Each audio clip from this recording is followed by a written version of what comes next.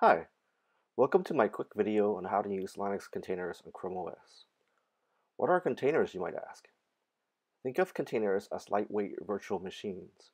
Normally, you create multiple virtual machines on a device to isolate the information in each virtual machine from the other.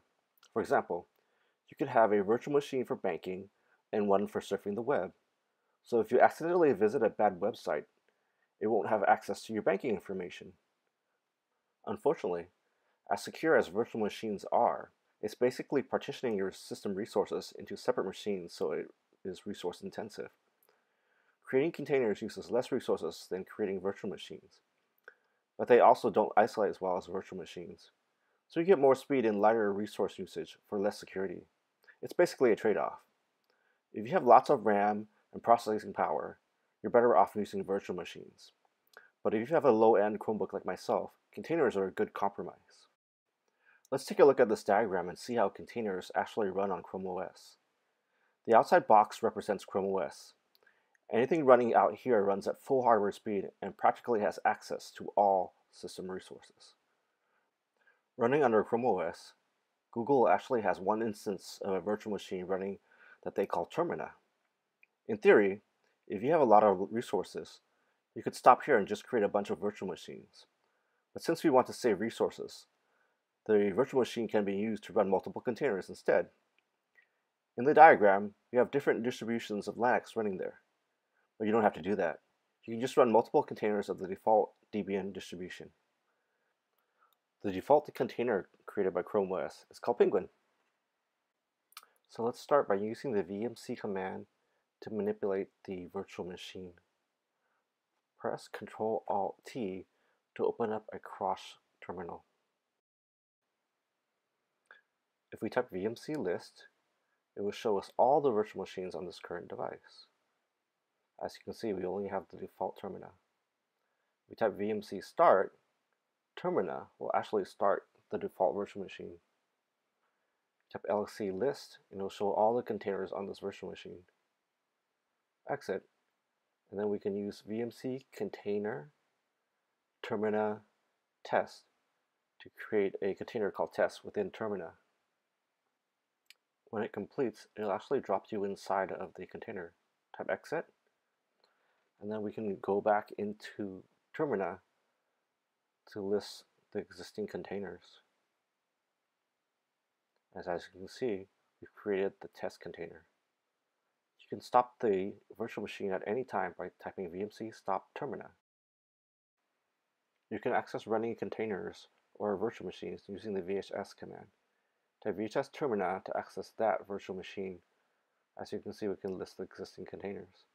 Type vhs virtual machine name and container name to access that specific container. Within Termina, you can list containers by typing lxc list. If you want to stop a container, type lxc stop, then the container name, in this case test.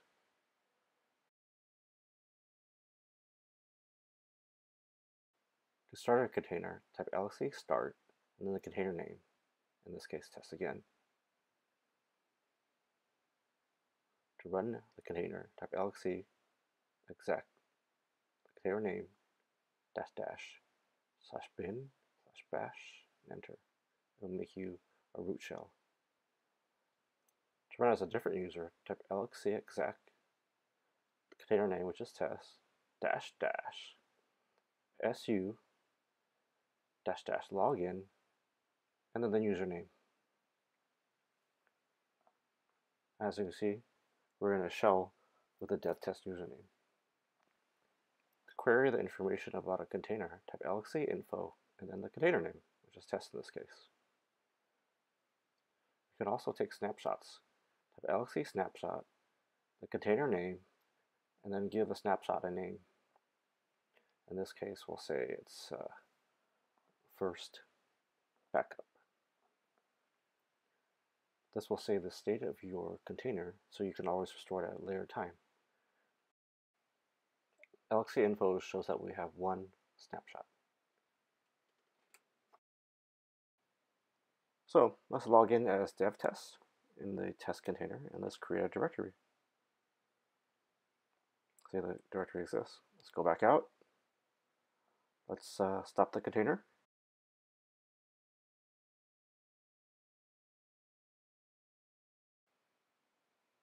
Now let's restore the container, typing lxc restore container name, and then what backup we want to restore from, in this case, first backup.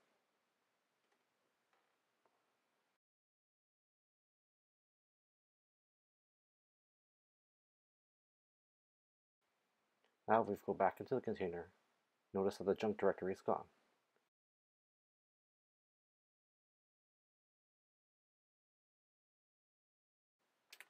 Let's go back into our test container and then install Inkscape.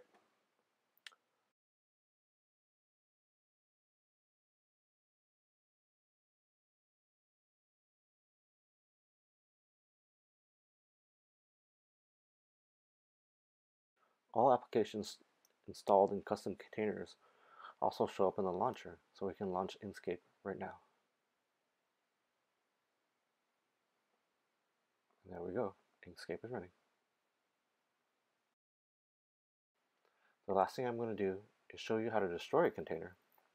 Get back into Termina, and then stop the container with lxc, stop container name as normal, and type lxc, just delete, and then container name, in this case test. And then when we list it, it is now gone. Thank you so much, and please subscribe if you enjoyed this video.